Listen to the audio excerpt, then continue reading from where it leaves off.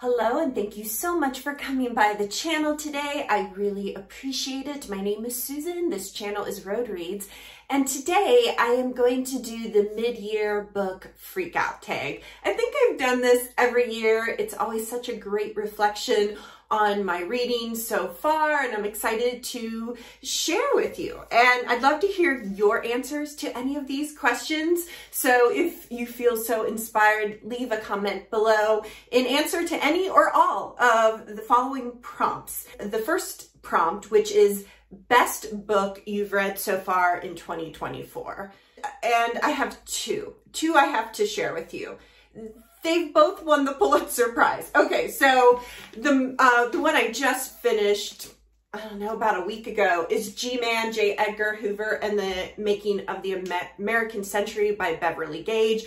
She's a professor at Yale University, professor of U.S. history. This won the Pulitzer Prize in 2023 for best biography and absolutely deserved it.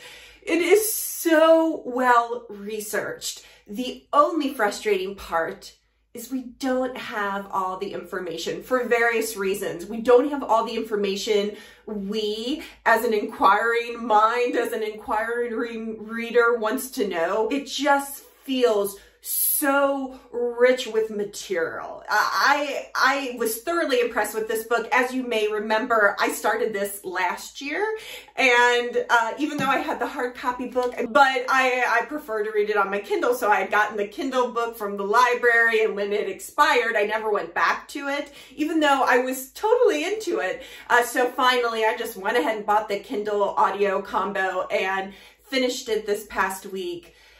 5 stars. I mean, we are with Hoover from birth to death. I kept telling myself, stop judging and just learn, because you do get enraged when we think of our personal and civil liberties. It's an enraging to a modern reader in many ways. But how intriguing this book is. And she writes it in a way that makes you want to keep reading. It is so jam-packed with U.S. history, just in the best kind of way. The first question being best book you've read so far in 2024. I have to give it to G-Man.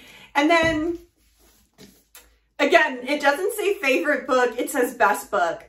For me, and I get this book is not for everyone. Absolutely. This book wouldn't have been for Susan, you know, circa 20 years ago. Like, it is so distressing and disturbing and rough reading. But as far as the quality of the writing, as far as the plot and the pacing, and on top of it, if you've read David Copperfield, which you don't need to have read, but if you have read, it's just such an added bonus, because you see, oh, this character is that character from Dickens. Oh, this plot point is that plot point from Dickens. That made this book bearable for me. So of 2024 so far, I'm going to go with those as the 2 best books. Both of them very disturbing in their own ways. Okay, number 2, best sequel you've read so far in 2024. It goes beyond saying that anytime I read a book from the Thursday Murder Club, that's a favorite, which I did back in January. But for this question, best sequel you've read so far in 2024, I'm going to go with The Fellowship of the Ring, which is the first in the Lord of the Rings series, but I'm considering it a sequel because I think you absolutely need to read The Hobbit first before reading The Fellowship of the Ring and the entire Lord of the Rings series.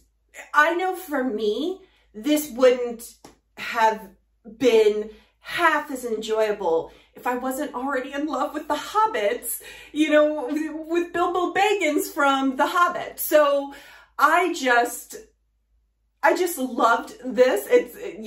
It's an easy answer for me that this is the best sequel I've read so far in 2024. And just to note, I did just finish The Two Towers the day before yesterday, I think. So now I only have the 3rd book or 4th book, however you want to look at it, by Tolkien in this series. And I'll probably wait a couple of months. But Bill and I just started watching the Two Towers movie last night, and it's like 4 hours, the extended version, so we'll probably finish it today or tomorrow. Okay, the next question. New release, I don't have my glasses on, but I can just barely read the type. New release you haven't read yet, but want to. I'm sure there are others, but I am going with Erik Larson's latest book, which is The Demon of Unrest, a saga of hubris, heartbreak, and heroism at the dawn of the Civil War. So this just came out in April. I've read Deadweight, Devil in the White City, Thunderstruck, and The Splendid and the Vile. I'm a big fan of Erik Larson. Deadweight, just amazing. Devil in the White City, very interesting and disturbing at the same time. Same with Thunderstruck. But yeah, The Splendid and the Vile made it into my top 10 the year I read it. So yeah, big fan of Erik Larson, and I'm looking forward to The Demon of Unrest. If you have read it, let me know in the comments what you thought. Okay, number 4, most anticipated release for the second half of the year. I have to admit, and I think I've admitted this before, I don't make myself be all that in tune with what's coming out. I admire that other people do, and I benefit from their research, but honestly, I really haven't watched many of those type of videos lately of what's coming out soon.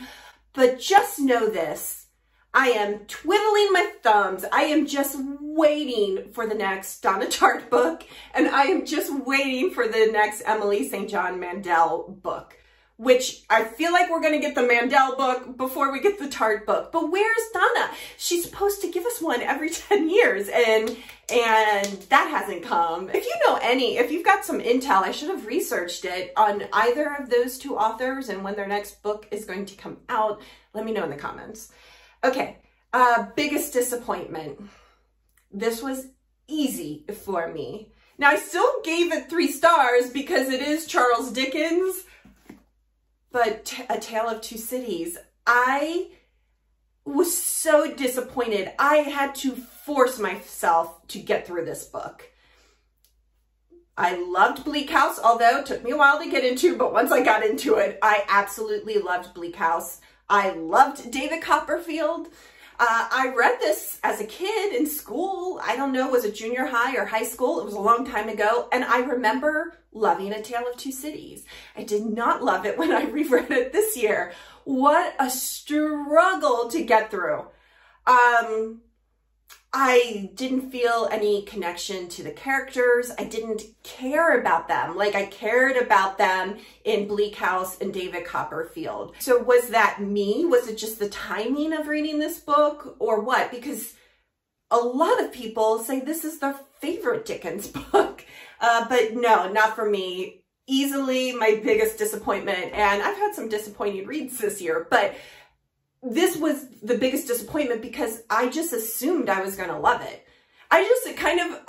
The way my Dickens reading was going, I just thought, oh, my favorite Dickens book is going to be the most recent one I read. So that proved that theory wrong. Okay, the next one is biggest surprise. Now, I had several I could have put in this category, but in order not to duplicate, I went with Casey Sepp's Furious Hours, Murder, Fraud, and the Last Trial of Harper Lee. Now, in one way, it's the biggest surprise because why the heck didn't I read this when it came out? I knew about it. It's as if it went in one ear and out the other. I knew about this book coming out, and having been such a big Harper Lee devotee, I would have thought I would have read this right when it came out. But the reason I'm really putting this as my biggest surprise is how much I enjoyed this. Now, I don't think this book is going to be for everyone. Let me tell you why. She, much like Larson does, only maybe not in the same way, but when you're reading an Erik Larson book, you know, like Deadweight, okay, you're talking about the sinking of the Lusitania, right? But he adds so much more about what is going on at that time into the narrative. And she does that too. I just think for some people, the way she does it is going to annoy them. For me, by and large, it worked. There were a few diversions I could have either had shortened or done without. But I devoured this book. I was so into it. If you are a Harper Lee fan, You absolutely need to read this book, but just know you're not even going to get to the Harper Lee part until you're 2/3 through this book. Okay, the next prompt, number 7, favorite new author, debut or new to you? I wasn't sure what I wanted to answer for this, but I went with Colm Tobin. I'll put a picture of him here. So I've not read his books before. I know many of you probably have. So the first book I read of his was, and I just read this not long ago, was Long Island, and I loved it. I absolutely loved Long Island. This is his most recent release. The way he told the story was so subdued, and I thought, this takes real talent to tell it the way he's telling it. For me to be into the way he built the characters and made me care for them, because I had not read Brooklyn, the prequel to this. And so I read Long Island first, and then as soon as I finished it, I read Brooklyn. I didn't enjoy Brooklyn as much as Long Island, but certainly I think I need to read more of his books. So I'm going to go with Colm Tobin as my answer for now. Newest fictional crush. Now, this may slightly be influenced by the movie, but I'm going to go with Aragorn / Strider, our ranger from the north in the Fellowship of the Ring, in the Two Towers. Is it partly influenced by the actor who played him in the movies?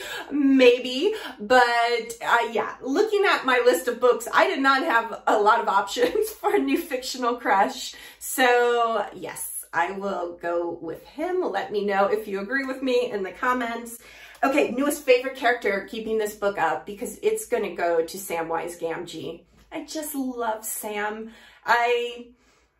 I just think he's the best. He's so loyal. He's so faithful. He's so courageous in his own way, and yet longing as a hobbit would, and as I would too, for the creature comforts of home through all this dreadful journey he is going through. So yes, newest favorite character is Sam. Okay, the next question is book that made you cry. If there was a book that made me cry, I've already forgotten. I was looking at my list and I thought, I feel like I did cry at a book and maybe even talked about it. So if you remember better than me, let me know in the comments. But what I decided to do was just the most upsetting book. And that's, well, it could be either of these. But no, Demon Copperhead was even more upsetting than G-Man. Although I don't know that I should say that since G-Man actually happened, but I mean, this happens too. And it doesn't have to be in poverty-stricken area of Appalachia that this happens. I don't think I cried, did I? I don't remember, but was I upset? Almost, yes, almost through the entire book, I was upset. It's a very upsetting book. Again, that's why I say it's not for everyone. The next one is book that made you happy. Well, many books have made me happy this year, but I am going with another recent read, and that is Andy Weir's Project Hail Mary. What a delight this book was. And after I put that video up, I got a text from my youngest brother saying, "Hey, Susan, I recommended that book to you like a year ago." But he was right. And let me just tell you, if you are staying away from Project Hail Mary because of the science fiction aspect, I know for me, I was concerned that the science would be like so over my head that it wouldn't be enjoyable to read. And it wasn't. It was just so much fun. And I forgot to say in that last video, it's funny too. I listened to it via audiobook, and the audiobook is excellent, but I think I would have still gotten the tone of the book had I read, you know, the book. That was a fun book to read. So it definitely made me happy. Okay, the next one, number 12, most beautiful book you've bought so far this year or received. I've hardly bought any books this year. I mean, definitely on one hand, if not 3 or less. just because I've bought so few, I've been using the library system like nobody's business, and I love that. But I'll go with this 75th anniversary edition of Zora Neale Hurston's Their Eyes Were Watching God. So I read this in my, I want to say probably mid-20s. I was living in Florida at the time, so that's apropos to reading this. And I remember enjoying it, but I don't remember much from it. I have a feeling once I start reading it, things will start coming back to me, but I'm 51. That was a long time ago that I last read this book. And the reason I thought, oh, and I don't have most of the books I read in my 20s and 30s. I used to move a lot. And so I didn't keep, you know, bookcases of books. So I didn't have that copy anymore. And I wanted to pick it up because I do want to reread this book. And it is a pretty edition. But just know, I've hardly bought any books. Hardly any this year. And then the last question, what books do you need to read by the end of the year? I'm here. I am proclaiming today, it is officially official. I am going to read part 2 of Don Quixote. I started this book, barely made it through the first part on when was it? 2021 or 2022? During March of the Mammoths. And it's just really not my kind of book. I think I understand what it's doing. It's just, it felt very sloggy to me. And I started the second part and then I just stopped. I'm like, I just love myself too much to feel like I'm torturing myself. But I want to have read Don Quixote. And technically, I guess I can't say I have until I've read part 2. Even though part 2 was written like, I don't know, I forget now, but like a decade later or something like that. I feel like I should get to counted, and yet I won't. So by the end of this year, come heck or high water, I'm going to finish Don Quixote and put that sucker to bed. The other one, I've been talking about wanting to read this forever, and now it was one of the books gifted to me at Christmas. I finally have it, so I do not want 2024 to go by without having read Anne Rice's Interview with a Vampire. I'm just really curious which way I'm going to land on this, because it could go either way. That's what I said about reading The Lord of the Rings. I'm like, I could see me loving it, I could see me hating it. I'm loving The Lord of the Rings. But I feel the same way with Interview of a with the Vampire. It's not my normal type of reading. I read very little fantasy, or maybe this is technically considered horror. I read very little horror. So by the end of 2024, I declare these 2 books will have been read, along with many others that probably are a lot more Susan-esque, but those are the 2 for that answer. If you would like to share any of your responses to any or all of these questions below in the comments, I love to see what you think about the prompts in these tags. So please share with me below, you know, your biggest disappointment, or the best book you read this year, or your newest fictional crush, or a favorite author new to you this year. I would just love to hear from you. Let me know in the comments below, and we'll wrap this video up here today, and hopefully I will see you again very soon. Bye.